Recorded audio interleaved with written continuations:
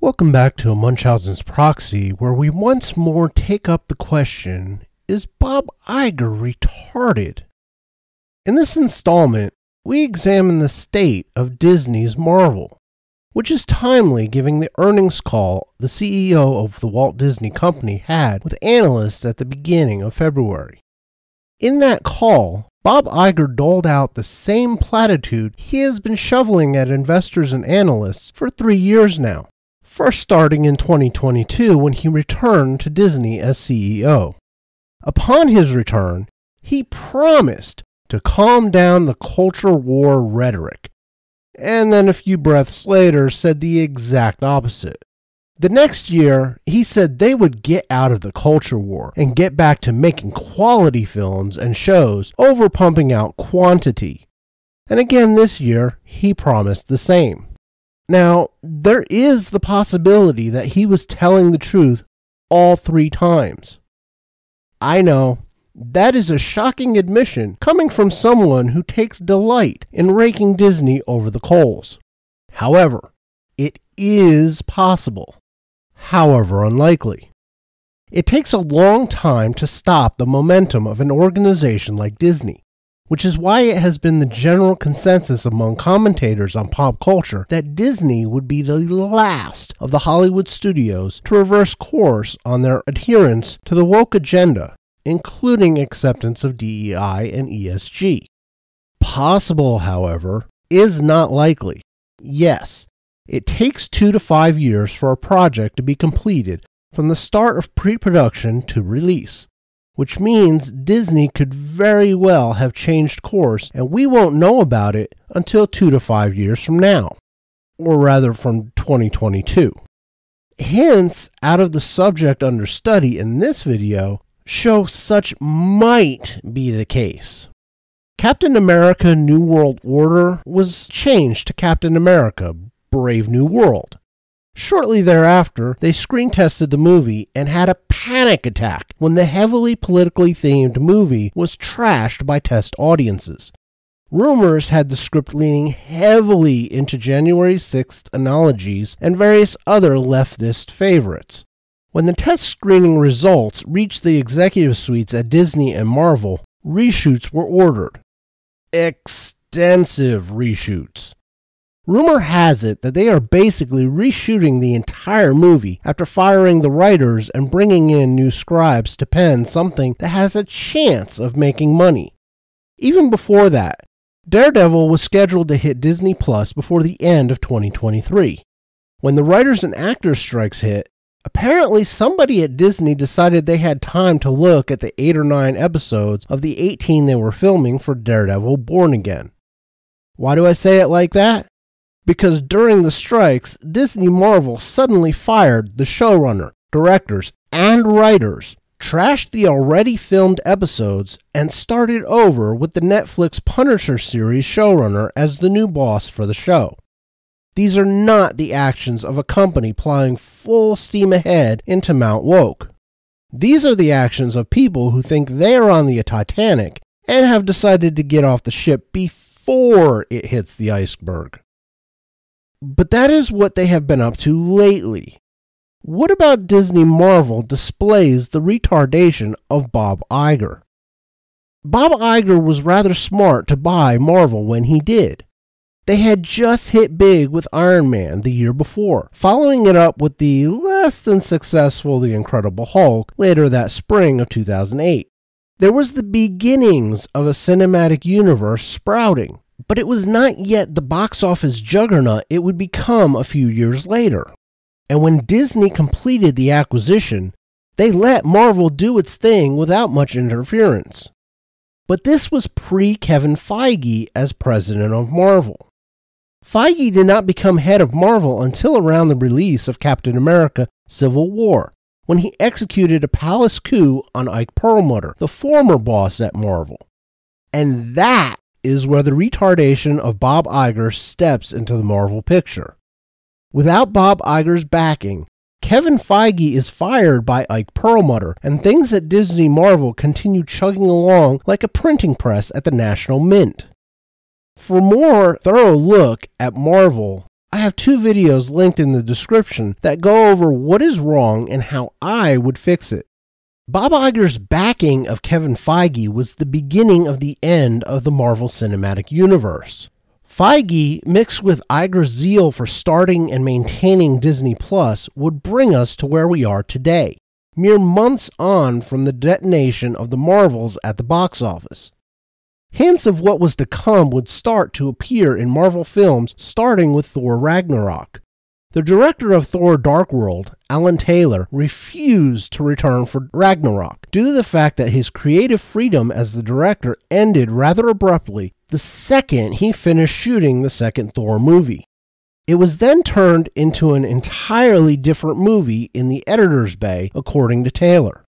So Marvel cast about for a new director for the third movie. Among a host of others, Taika Waititi made a list Marvel had for the slot. Apparently, Waititi had put together a clip montage set to a Led Zeppelin song to use as his pitch to Marvel, and Feige was sold. Shortly thereafter, his girlfriend Tessa Thomas was cast as Valkyrie, and the tone of the movie was set as a jokey movie into which they threw every idea that was brought up, with the possible exception of having Beta Ray Bill in the film. To be fair, Ragnarok made a lot of money on a reasonable budget compared to what Marvel shells out for their movies these days. And on first watch, I kinda liked it too. Not as much as the first or second, but it was okay. Black Panther, the next film to be released, was a mediocre film carried by the charisma of Chadwick Boseman and the popularity of Michael B. Jordan. The latter of which I will never understand, but that is a subject for another video that someone else will do. Anyway, while Boseman was much better in Civil War, he embodied T'Challa, making the role his own and thereby pushing the film farther than it would have gone. Add to that a marketing strategy by Disney Marvel that was at once brilliantly manipulative and wildly and firmly in the camp of race hustling in an era that was building up to the Summer of Love in 2020, and of course the movie made $1 billion. That anything other than technical awards were lavished on Black Panther was mildly ridiculous, just as it was even more so for the patently terrible Wakanda Forever. Black Panther, however, was a necessary movie to make as it helped set the foundations on Earth for Avengers Infinity War in a similar fashion to how Thor Ragnarok set the foundation for the beginning of the end in the cosmic side of the MCU. Avengers Infinity War was the high point of the MCU. The movie was engaging with stakes that hit home, with those who had been following the characters populating the Marvel Cinematic Universe for over a decade. And it was the last movie of the MCU that would not be hampered by studio politics and interference.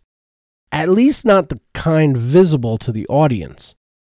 Infinity War was a smash hit, ensuring that every film between it and its conclusion in Avengers Endgame would also do well. And Disney Marvel played that up. Next up was the least popular of the mini franchises within the MCU, Ant-Man. Ant-Man and the Wasp was the first overt march into what would become known as the MCU. Scott Lang's Ant-Man became a passenger in his own movie, as he was upstaged by both his girlfriend and the diverse female villain aptly named Ghost, because nobody could remember her once the credits rolled. Which is slightly sad because she was played by the excellent Hannah-John Kamen.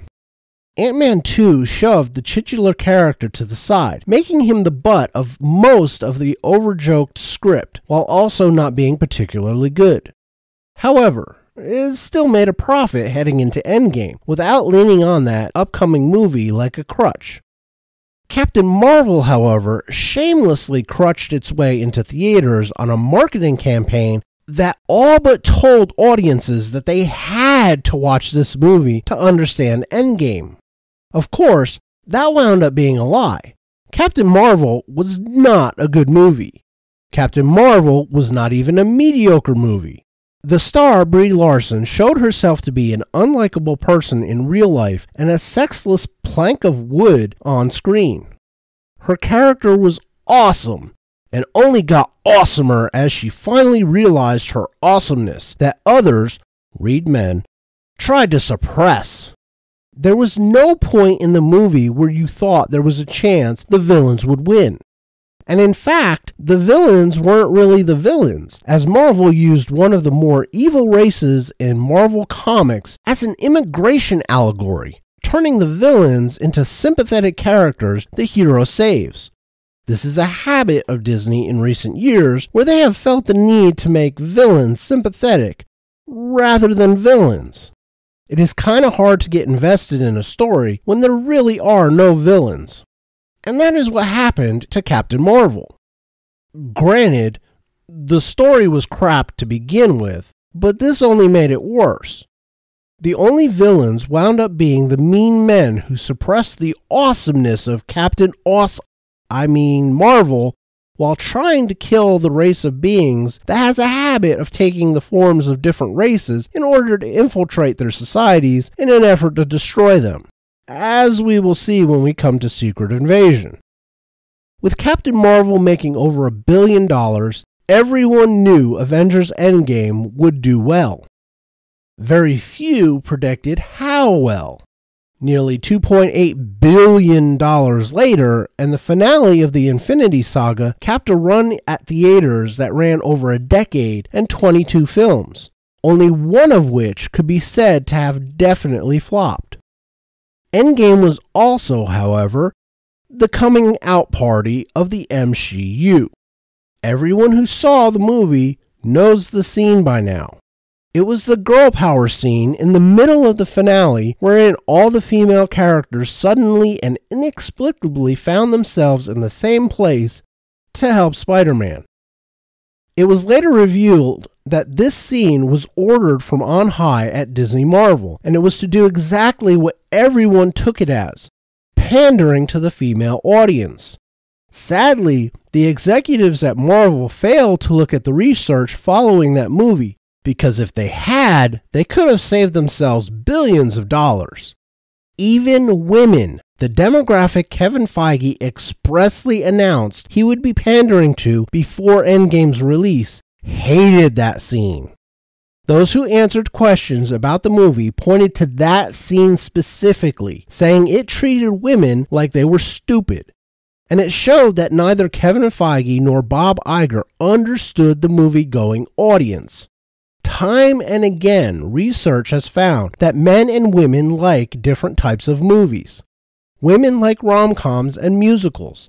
Men like superhero, action, and fantasy/sci-fi movies. That is not to say some men don't like rom-coms and musicals, but they like them as they are made for the target demographic, women. And it is not to say that some women don't like superhero, action, and sci-fi/fantasy films, but they like them as they are made for that target demographic, men. Women would be turned off if their rom-coms were suddenly filled with explosions and gunfights and muscular men in spandex beating each other up. Likewise, men are turned off by masculinized girl bosses unrealistically beating the crap out of guys twice their size. And the same research that found men and women like different things also found out that women hate masculinized girl bosses too. So the girl power scene didn't work for any demographic other than the 3 weirdos on Twitter that Hollywood studios listened to instead of their actual audience. What followed Endgame is blurred slightly by the Coof. Coof gave everyone in Hollywood an excuse when their dumpster fire of a movie failed to make money. Spider-Man Far From Home was a Sony project, and so somewhat immune to the retardation infecting Marvel. Released shortly after Endgame in 2019, it also became a blockbuster as it cruised past the $1 billion mark. Then the lockdowns shut down theaters for 2 years. The next Marvel movie would be Black Widow, a prequel that should have been made 5 years earlier and released after Civil War. Now, Audience decimated by lockdowns and closed theaters were supposed to care about a character they watched die 2 years prior. Needless to say, this retarded decision did not pay off. The loss was exacerbated by the fact that it was released on Disney Plus the same day it was released to theaters. That decision wound up triggering a lawsuit from Scarlett Johansson because her contract said nothing about Disney Marvel releasing the movie on streaming, thereby lowering its box office profitability and, presumably, Johansson's compensation based on that performance. Black Widow was a ridiculous movie that should have been good. However, like movies Disney Marvel would follow it up with, the film had a stupid story, characters that failed to act intelligently, treated male characters as if they were all retarded, sex-swapped the main villain's minion, despite it being obvious that it was a stuntman in the costume when the mask was on, and set the pattern for girlbossery into stone at Disney Marvel. Instead of giving fans of Natasha Romanoff an intelligent spy thriller set in the Marvel Cinematic Universe, they gave them a CGI mess that made little sense from a director who was chosen less for her ability to direct an action movie and more for the fact that she possessed a vagina. That, too, would become a trend. Disney casting directors rather than hiring excellent directors with the requisite experience to handle a big-budget Marvel extravaganza. The Koof excuse used for the poor performance of Black Widow would also be used for Shang-Chi and the Legend of the Ten Rings. They would also attempt to gaslight the public over whether or not Shang-Chi made money, but the truth came out in earnings reports from Disney months later that yes, the movie did lose money. Shang-Chi was made for the same reason Black Widow was: pandering. This time, however, it was pandering to the Asian community within the US, as well as the massive Chinese box office audience. China, and more specifically the Chinese Communist Party, was getting leery of Hollywood movies and their tendency to propagate Western leftist propaganda that ran contrary to the Communist Party's philosophies and cultural norms. So Hollywood studios began getting pushback from the authorities that governed international films coming into the Chinese theaters. The big brains at Disney Marvel, brains who think like 1950s Southern racists, figured that making a MCU movie with an Asian character that is directed by an Asian director would endear them to the Chinese government. Sadly, Shang-Chi would be a passenger in his own film, much like Scott Lang was in Ant-Man 2. He was moved about by the actions of his female friend, his sister, and his mother, all while being goaded into a confrontation with his evil father. It did not help that there was very little comic book accuracy, mainly because the era of Marvel Comics from which Shang-Chi and his father come was one in which the characters are considered widely racist by modern standards. Add in a CGI mess and an unlikable main actor, and you have a film that appealed to very few outside of leftist Twitter and professional critics from Access Media. Despite losing money, Disney Marvel almost immediately greenlit a sequel. Because of course it did. Why cut your losses when you can double down and lose even more money? When The Eternals was announced, most people asked themselves, who the f*** are the Eternals? Even being a comic book collector, I was only vaguely aware of the Eternals, and mainly due to various members of the group being in issues of the official handbook of the Marvel Universe from the 1980s. Needless to say, the average normie would hear about an Eternals movie and wonder why they should go see it. Then they would hear that Marvel was taking advantage of that fact to insert some social engineering by race, sex, and sexual orientation swapping a number of the characters. Then they would hear the constant drumbeat that this movie is diverse and saving lives, instead of what the movie was about in the media. And yes, the idiots actually claimed their comic book movie was saving lives. And then they would see a trailer with sketchy CGI and standard superhero stuff that they have seen done better in a number of other movies over the previous decade, and decide to opt out of spending time and money on what would become the third MCU movie in a row to flop at the box office. By this point, Kevin Feige's ego was writing checks Disney Marvel was having to pony up for. And yes, this was Kevin Feige's ego. Remember, before Endgame, he promised he was going to do what he was doing with Black Widow, Shang-Chi, and the Eternals. And not in a smart, organic way, but in a blatantly forced way that fans hated and normies ignored. And so, the $236 million movie that needed to hit at least $700 million to break even only managed about $402 million during its global box office run. It officially became the third MCU movie in a row to fail and only the fourth overall. But wait, Kevin Feige and Disney were not done destroying the money-printing machine that was the MCU. Later the same year as the Eternals, Sony released the hit of 2021 and the official assassinator of the coup excuse Hollywood had been using up to this point to explain why they were alienating fans and killing themselves. Spider-Man No Way Home grossed nearly $2 billion at the box office, making Eternals look even worse. But remember, that was a Sony project, with Disney having very little to do with its overall production, despite Feige having his name on it as a producer. His next shot at righting the ship would be Doctor Strange in the Multiverse of Madness. And it should have been a layup. All he had to do was make sure the people working on it took what was laid down in Doctor Strange, Infinity War, and Endgame, and Spider-Man No Way Home. Instead of doing that, they decided to make Doctor Strange a passenger in his own movie sequel. Wait, that sounds familiar. Oh, right. This was done to Shang-Chi and Ant-Man too. In this case, Doctor Strange would be shoved to the side in favor of turning his sequel into a sequel of WandaVision, a show that aired on Disney+, Disney's streaming service. I've not touched on it yet because this is the movie where it starts to matter to the mainline MCU storyline, told in the movies. The Falcon and the Winter Soldier, Loki, What If, and Hawkeye were yet to impinge on the stories told in Black Widow or Eternals.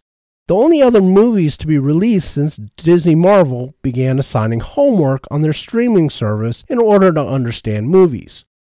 Doctor Strange 2 became WandaVision 2. Instead of Doctor Strange driving events, it would be Wanda Maximoff and a new character they would introduce, America Chavez. In the comics, America Chavez comes from an era of Marvel where the American comic book industry decided they wanted to give all of their customers and money to Japan's manga by creating and publishing terrible, but diverse, characters over older and more popular characters. So you wound up with characters like America, Lady Thor, Amadeus Cho, Riri Williams, and Miss Marvel.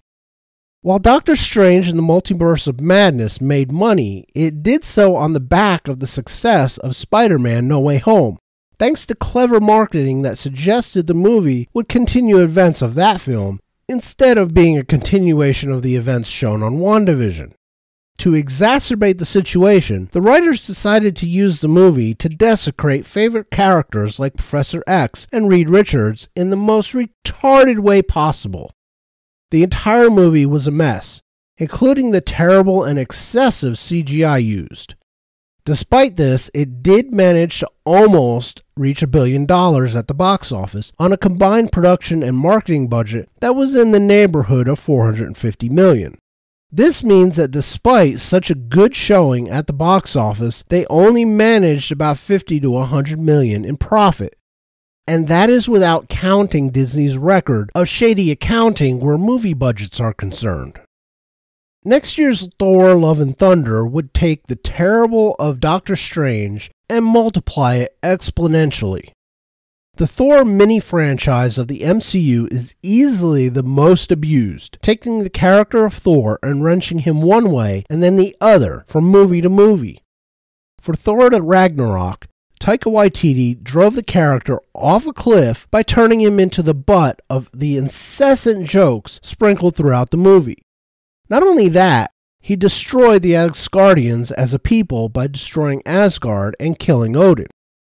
Thor Love and Thunder and Disney Marvel would continue the deconstruction Waititi and Ragnarok started by bringing the man back to continue his work. Thor 4 would see Thor become a passenger in his... Wait, didn't I just say that? Oh yeah, I did. See, this became a theme in the MCU during Phase 4, as Kevin Feige began getting rid of all the old characters who happen to possess a penis and replace them with characters who don't, preferably ones with more melanin. And not only were they replaced, they were denigrated or deconstructed as they were. In Thor's case, he was deconstructed as he once more was set on a mission to find himself in Thor 4. And as anyone who watched videos on the movie or subjecting themselves to the actual movie knows, he was also denigrated. The story also criminally misused a great character in Gore the Godslayer and the actor who played him, Christian Bale. The CGI was abysmal, writing dreadful, director half-assed, and acting in some quarters less than stellar. Looking at you, Tessa Thompson. Thor, like its predecessor Doctor Strange in the Multiverse of Madness, also brought in a character that is less than popular in the comic books with Lady Thor. That Disney Marvel was smart enough to not try and replace Chris Hemsworth's Thor with Natalie Portman's Lady Thor shows that there is a vestige of intelligence remaining in some dark corner of Disney Marvel. However, the film also so damaged Hemsworth's faith in Disney Marvel that he all but renounced any possibility of him coming back to take up the role in future films. He would later amend that to suggest he might return so long as Taika Waititi was not involved and they got a writer/director who would be more serious with the character rather than making him the butt of the joke-a-thon that Marvel has turned him into. On a reported $250 million production budget that would require the film to hit somewhere in the $750 million range to break even with marketing included, Thor Love and Thunder only managed to hit $760.9 million. Rumors out of Marvel during and after the production hinted that the budget was much higher due to reshoots and various other issues. What followed was perhaps the most tragic of the post-Endgame MCU projects in Black Panther: Wakanda Forever. By this point, Chadwick Boseman had been dead from colon cancer for 2 years. Instead of recasting the role of T'Challa, something Boseman's family was fine with and thought Chadwick would have wanted done, Disney Marvel decided to run with what had happened in Marvel Comics, namely making Shuri the Black Panther. You know, Shuri, the 5'5", 110-pound chick who will now be throwing around guys 2 or 3 times her size. It sucked in the comics and it was even worse in the movie. But they didn't stop there. Who would the villain be in this stunning and brave flick? Namor. Or rather, Namor. And at no point is the moniker the Submariner used. Why? Because Disney Marvel do not completely own the rights to Namor and all of his characteristics, one of them being his superhero name, the Submariner. To compound the mistake of using a character you don't completely own, they decided to turn the rather alien-looking, faintly Japanese-ish Atlantean into a Mexican who could have used a little more time in the gym before shooting started. With a thick Mexican accent, Tenoch Huerta Mejia attempted to play Namor, and was nothing short of laughable. The story did not help. Pitting landlocked Wakanda against deep-sea Atlantis made perfect sense. At least it did to Disney. And Marvel. And Ryan Coogler, the director. But oh wait, it wasn't Atlantis. Probably because they don't have the rights to that either. Instead, Namor was king of Talokan. Some Aztec-looking underwater bullshit dreamt up by the creatively bankrupt clowns at Disney Marvel. On top of that, Disney Marvel decided to use the movie to introduce a character they already were planning a Disney Plus series for. Young female tech genius Riri Williams. Riri is a character most figured Kevin Feige was planning to take up Iron Man's mantle for the continuation of the Avengers in coming years. The problem? Riri Williams is not a popular character even in the comic books. Her origin story reads like that of a villain, and the writing for her is typical of what gets sharded out by Marvel Comics these days. Despite all of that, Black Panther 2 managed to glom on to some of the sympathy from the death of Chadwick Boseman and the echoes of the excitement from the first Black Panther movie to haul in at almost $860 million on a combined production and marketing budget of around $375 to $400 million. It also managed an Oscar for Best Costume Design and a nomination for Angela Bassett, who played Queen Ramonda. 3 months later, and Disney Marvel would be back to their losing ways with Ant-Man and the Wasp: Quantumania. Ant-Man 3 would continue the trend started in Ant-Man 2, namely sidelining Scott Lang's Ant-Man for the stunning and brave female characters around him. This time, it would be his obnoxious daughter Cassie, now somehow grown into a tech genius and law-breaking activist, his girlfriend Hope, now his sort of partner as the Wasp, her mom, now back from the quantum realm, and Jentora, freedom fighter rebelling against the antagonist. The film was a CGI mess. The story was borderline Actually, not borderline. It went full retard. And you never go full retard. The film was supposed to be the coming out party for the villain of the movie, and the villain for Disney Marvel going forward as they started Phase 5 and the Multiverse Saga. Kang the Conqueror, played by Jonathan Majors. Yes, that Jonathan Majors. Mind you, Kang wasn't even that good a character in the comic books, and he is even worse when handled by Bob Iger's minion, Kevin Feige, and the folks at Disney Marvel. At the time Ant-Man 3 came out, Kang had already been killed in Season 1 of Loki by female Loki. So what do you suppose would happen in Ant-Man and the Wasp: Quantumania, given the absolute window lickers Disney is allowing to write and direct MCU movies for them these days? Yeah, he gets killed again. Mind you, this is supposed to be the big bad for phases 5 and 6 of the MCU, and he has now been killed twice rather easily. Does anybody remember how Thanos was built up? Barely seen, moving in the shadows through intermediaries and lackeys, trying to achieve his evil plan without anyone the wiser. How many films into the Infinity Saga were we before Thanos was on screen for an extended period of time?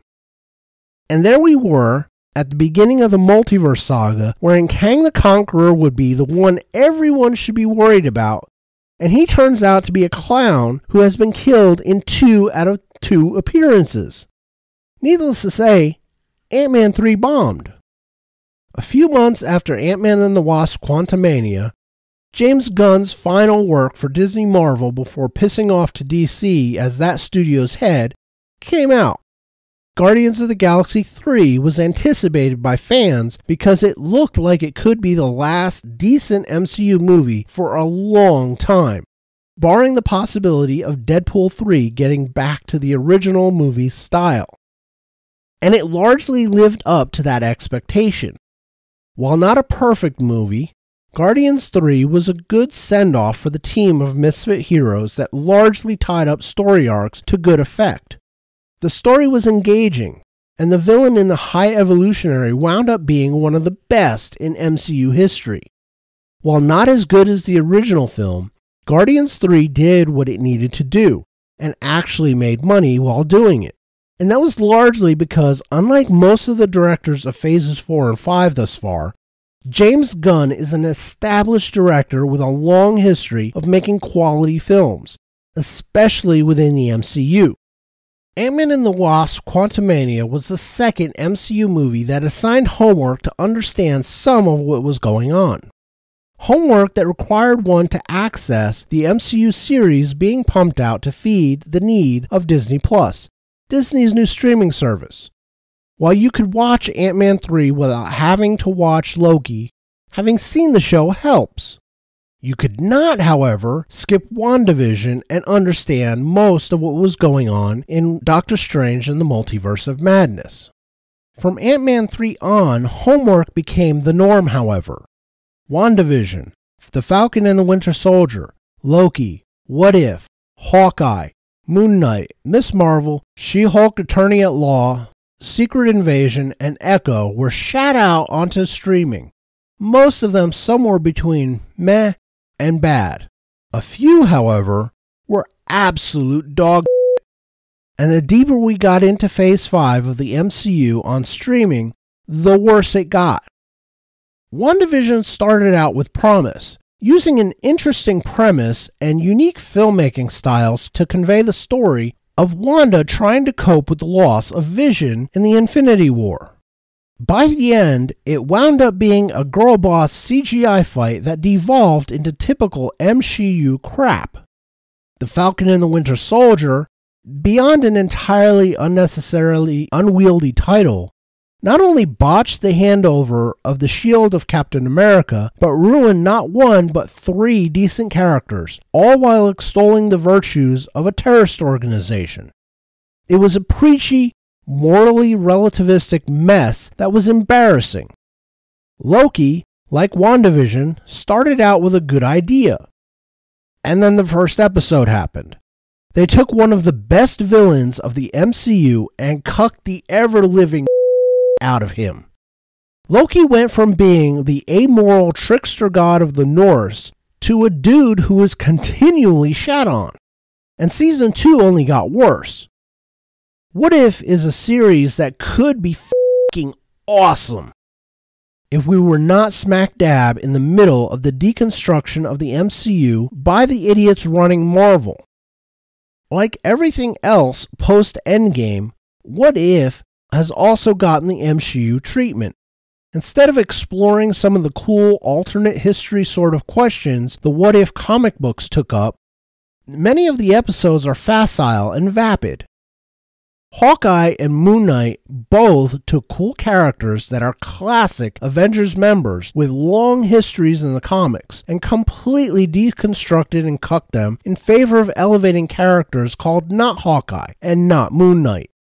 And I will give one guess to what demographic these not characters don't come from. Which is a shame, because Moon Knight especially has a vast potential, given he is basically Marvel's version of Batman. Ms. Marvel is a show that should never have been. I am on record as saying Iman Vellani is too good for Disney Marvel. She is a grounded and sweet person who manages to make that come through on film. However, she is locked into playing a character that was not even popular or good in the comics, and that has only gotten worse now that the hacks at Disney Marvel have brought her to the MCU. Ms. Marvel was a show that almost nobody watched except the fawning Access Media, the activists, and YouTubers who had their bank accounts swell by making videos about how bad the show was. And things only got worse with She-Hulk Attorney at Law. Disney Marvel took one of the all-time great female characters who also happens to be wildly popular with the male readership of Marvel Comics and turned her show into the girl-bossiest of girl-boss shows with some of the most cringe writing ever conceived by YouTubers joking about what idiocy the MCU will vomit out next, including making the audience of the MCU the villains of the show. None of which was helped by the fact that the people, mostly of the female variety, working on the show had no idea what they were doing, and proud to announce that fact that they had never read a single She-Hulk comic book.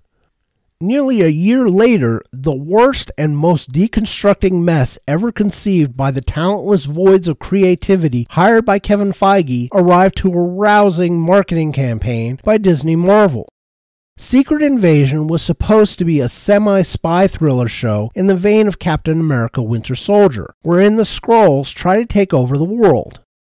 In the comic books, this was a pretty good story arc. On Disney Plus, it was an excuse to completely destroy the character of Nick Fury in every way possible, while also creating the next Supergirl boss. Logical consistency, intelligent world building, compatible back history development, and creative and compelling storytelling all went out the window, as Kyle Bradstreet took one of the coolest characters in the MCU and completed his public cucking that began in Captain Marvel.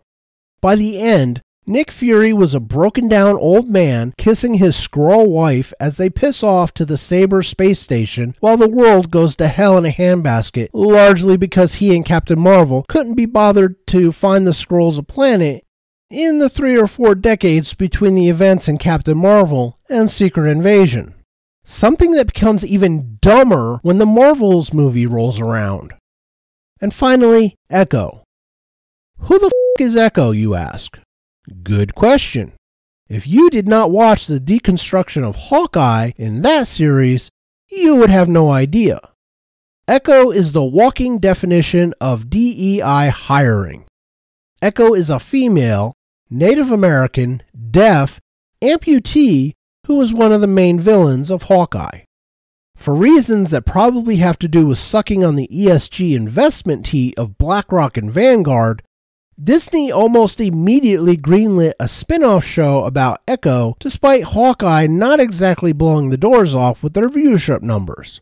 It made shows like Ms. Marvel look well thought out and creatively innovative by comparison. It was a show that was so bad, Disney Marvel tried to can it, never to be seen. For reasons that probably have to do with legal contracts, they couldn't, and it promptly cratered on D+. That is the extent of the imbecility of what streaming has meant for the MCU. It should have been an opportunity for Disney Marvel to entice subscribers to their streaming service by providing Marvel content. Alas, that content started out meh-ish and has quickly fallen off a cliff. Not only that, the idiots running Disney Marvel have decided to interweave the series on Disney Plus with the MCU movies, rather than having them be adjuncts to the movies. In other words, it has become homework to watch their MCU movies released in theaters.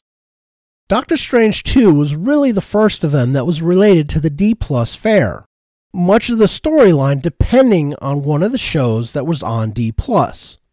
From here on out, there is no Disney movie that has been released or that is on the schedule that does not require Disney Plus homework to be completed. This became apparent when The Marvels was released. The supposed sequel to Captain Marvel, The Marvels required you to not only have seen the first movie, Captain Marvel, but also watch Ms. Marvel, WandaVision, and Secret Invasion, in order to understand much of what was going on in the movie overall, and in the context of the larger MCU. It was a terrible movie that Disney knew was going to be terrible, because they reshot the hell out of it, and then cut it down to the barest minimum of runtime, winding up only being about 88 minutes of actual movie time. And if you saw the trailer for it, you saw the movie. Every single story beat in the movie was spoiled by the trailer, including how the villain wound up dying. For my complete thoughts on the mess, see my review of The Marvels. We are now about 4 months away from Deadpool and Wolverine, aka Deadpool 3. And those in charge of Disney Marvel know this might be their last chance to salvage the MCU. No other movie that Marvel has announced for the next 3+ years has any hope of being good, given the rumors out of the various projects. Captain America Brave New World has gone into extensive reshoots that rumors out of Disney say is all but reshooting the entire film. Test screenings of the movie, as shot, were dismal. The audience is loathing it, as rumors say the script went hard into the leftist Hollywood political agenda including January 6th allegories. Thunderbolts, a group nobody outside of hardcore comic book fans know about, plans to gather the low-key, borderline ineffectual villains from Captain America, Winter Soldier, Ant-Man and the Wasp, the Falcon and the Winter Soldier, Black Widow, and Black Panther Wakanda Forever in a knockoff, Marvel version of the Suicide Squad.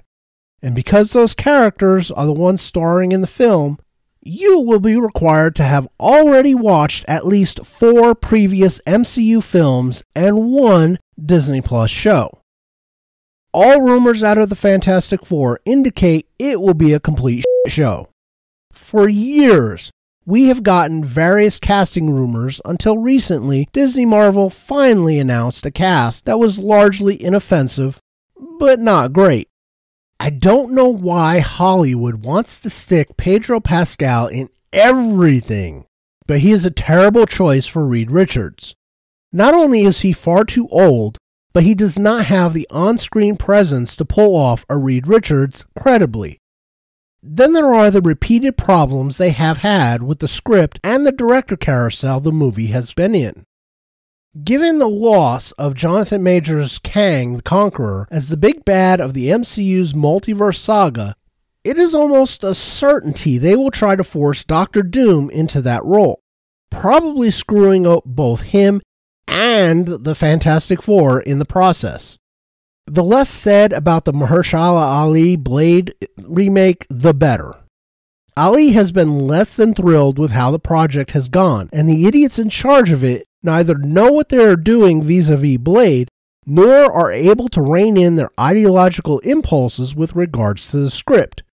This is another film that has had so many script and writer changes, directors, film rating changes, and the story element changes that there is little hope a decent Blade movie will emerge in 2025. Which is ridiculous. They got an Oscar-winning actor to sign on as Blade and then proceeded to completely f*** up every single step thereafter, including coming up with a script wherein Blade would have played fourth fiddle at best, as Blade's daughter and 2 other stunning and brave female characters handed out life lessons. Yes, that was actually the leaked script story they were originally going with and that Mahershala Ali was publicly protesting about. Then there are the 2 Avengers films planned for 2026 and 2027 respectively, neither of which will be released at the rate the MCU is going. Disney Marvel does not have an Avengers team anyone wants to see at this point. Bob Iger has sat back and allowed and/or participated in the wholesale destruction of the most lucrative movie franchise in the history of film. Roughly 25 films over a decade's time that raked in over $22 billion. From Iron Man to Spider-Man Far From Home and its sequel Spider-Man No Way Home, the MCU owned the box office. Other studios fled from dates claimed by Disney Marvel, not wanting their movies to be swallowed up by the behemoth that was the Marvel Cinematic Universe. 5 of the top 20 highest-grossing films of all time are MCU films, with 4 of the top 10 being from Disney Marvel. How did it go wrong? Bob Iger, in his retardedness, backed Kevin Feige over Ike Perlmutter when Perlmutter tried to axe Feige. And as soon as the Perlmutter regime films worked their way out of the box office and the Feige-only movies arrived, the quality began falling. Feige all but announced he was going to undo the entire corporate purpose for Disney buying Marvel in the first place, namely to tap into the boys and men's toy and entertainment markets. Disney could not do it in-house. They did not have the creativity, which is why they bought Marvel and Lucasfilm in the first place. I have already covered Lucasfilm in part 3 of Is Bob Iger Retarded? Bob Iger sat back and applauded Kevin Feige as Feige publicly vowed to MCU the MCU. And when the results began rolling in with less than thrilling box office receipts, did Bob Iger do anything? No. He allowed Kevin Feige to plow full steam ahead as the MCU crashed into Mount Woke to the tune of billions of dollars lost at the box office and billions more lost on Disney+. Kevin Feige single-handedly killed the superhero genre, a genre that had been roaring into theaters every summer for nearly a decade and coming away with coffers fat with cash. What could Bob Iger have done? I have gone over that in previously mentioned Marvel videos, but what should have happened was Kevin Feige and all of his minions getting the boot by the end of 2021. When that didn't happen and a couple of films saw modest profits in the form of Doctor Strange in the Multiverse of Madness and Guardians of the Galaxy 3, then they should definitely have been canned following the Marvels. And that is just on the movie side of things. When taking into account the streaming fare shat out by Disney Marvel, She-Hulk Attorney at Law should have spelled their doom. That shows like Echo and Agatha have been greenlit, made, sat on a shelf, and then dumped all at once on Disney Plus should have proven Feige's inability to judge quality entertainment, never mind make it, especially quality Marvel entertainment. That all of them are still ensconced at Marvel merely shows that Bob Iger is either retarded or intentionally killing the golden goose. The desperation of Bob Iger at this point is merely his just desserts, and he and the rest of the head honchos at Disney are desperate. They are facing parent revolts over Disney's not-so-secret gay agenda being foisted on toddlers, both at their parks and in their entertainment media. They are facing fan revolts over the subversion and deconstruction of once mighty franchises beloved by generations of fans. And now, because of all of that, they are facing shareholder revolts over diving stock prices in the form of Nelson Peltz. They are so worried over that last one that they are paying to air commercials begging Disney stockholders to vote for Iger's slate of board candidates rather than having Nelson Peltz have seats, thereby introducing an element that is not completely under Iger's control into the Disney process. In all of the years I have been paying attention to Wall Street in my dilettante fashion, I have never seen a company's leadership air commercials begging the stockholders to back their plays vis-a-vis Board of Trustees elections. And if Bob Iger were not retarded, none of this would be necessary. Why? Because only an idiot, a retard, or a bad actor would sit by for 4 years and allow underlings at subsidiaries to destroy said subsidiaries that massive amounts of good money was paid out in order to acquire. Pixar, Lucasfilm, Marvel, 21st Century Fox. Billions of dollars that initially seemed to be paying off. Then, about 7 or 8 years ago, that stopped being the case. Disney began falling apart. And instead of getting rid of the people making the mistakes, Bob Iger doubled and tripled down. Why? Well, that is the question that seems to keep popping up. At first, one could guess incompetence. But that explanation begins to ring hollow after a few years, and the same mistakes keep being made with the same playbook being used while said mistakes are unfolding. Given the era we are in, one could then point to BlackRock and Vanguard, guessing that the ESG money would cover things going so terribly wrong. But again, that begins ringing hollow after so long with such massive losses. Yes, the head of BlackRock is on tape saying he wanted to, quote-unquote, force behaviors via his control of trillions in investment money. But even asset managers with trillions in assets begin to worry when what they invest in begins to see as big a downturn as Disney and other Hollywood studios have seen. So what is left? We are left with the binary choice of those in charge either being malicious enough to kill their own companies over ideology, which is completely within the realm of possibility, or them being massively retarded. And of course, it could always be both. And Bob Iger would have to be the biggest retard of them all.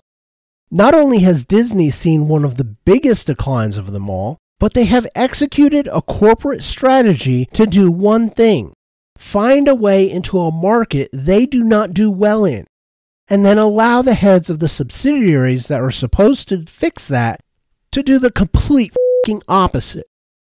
And in the process of doing so, allowed ever more activists into the company at all levels, thereby accelerating the process of destruction.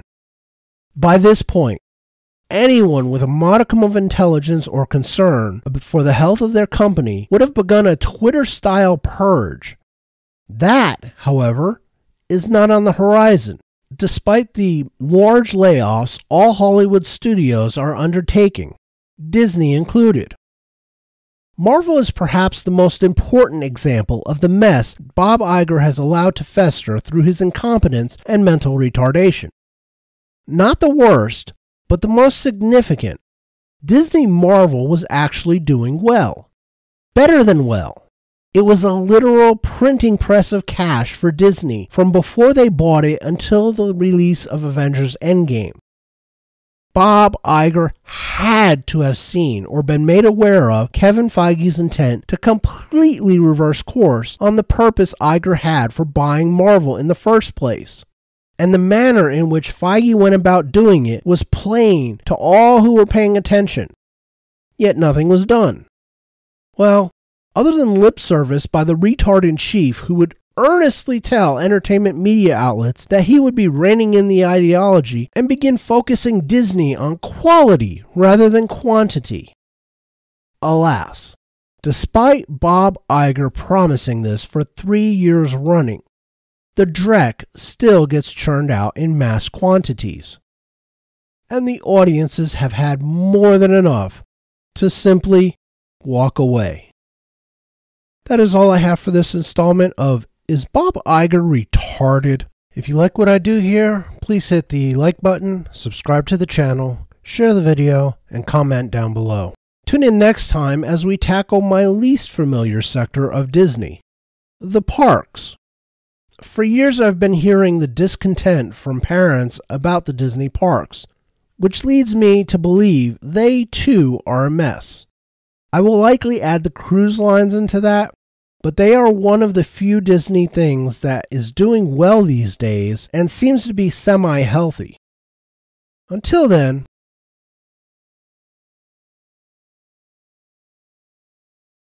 tschüss.